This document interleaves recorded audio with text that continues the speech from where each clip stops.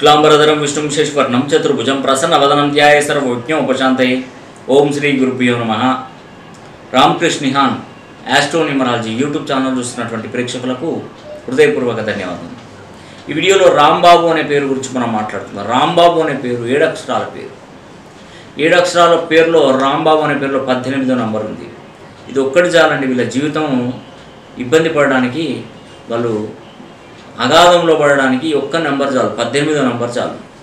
మరి ఏ రాంబాబు అయినా అదృష్టవంతుడు అయ్యారా ఒక్కసారి చరిత్రలో చూడండి, ఎవరు బాగుపడరు। రాంబాబు అనే పేరు పెట్టుకున్నవారు ఎప్పుడూ ఎంతో తీరని నష్టంతో చిన్నప్పటి నుండి కష్టాల పడుతూ జీవితం అంధకారమయంగా, వీళ్ళ జీవితంలో మన చేతి వేళ్ళ మీద లెక్క పెట్టుకోవచ్చు నవ్వడం అనేది।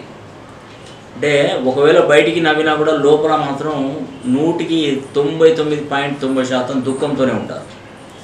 వీళ్ళు ఎప్పుడూ ఏదో ఒక ఇబ్బంది పడుతూనే ఉంటారు।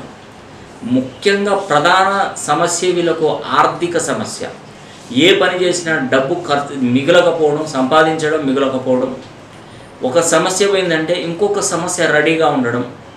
ఆ ఇంట్లో వాళ్ళు నివసిస్తున్నటువంటి ఇంట్లో ఎప్పుడు ఏదో ఒక ఇబ్బంది కలగడం, ఉన్న ఇల్లు స్థలాలను అమ్ముకొని దూర ప్రయాణాలు చేయడం, దూరంగా బ్రతకడం, ఈ విధంగా రాంబాబు అనే పేరు పెట్టుకున్న వాళ్ళకు తప్పకుండా జరుగుతుందండి।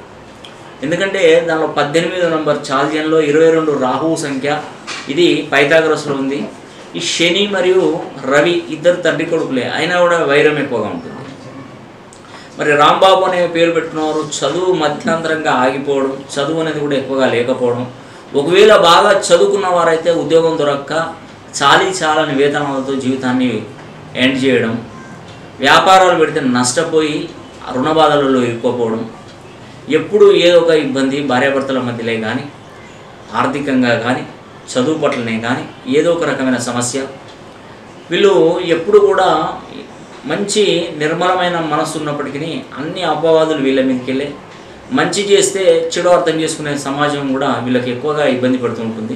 నమ్మిన వారు ఎక్కువగా మోసం చేయడం, ఆర్థికంగా చాలా వెనుకబడిపోవడం, ఈ యొక్క కారణం చాలండి।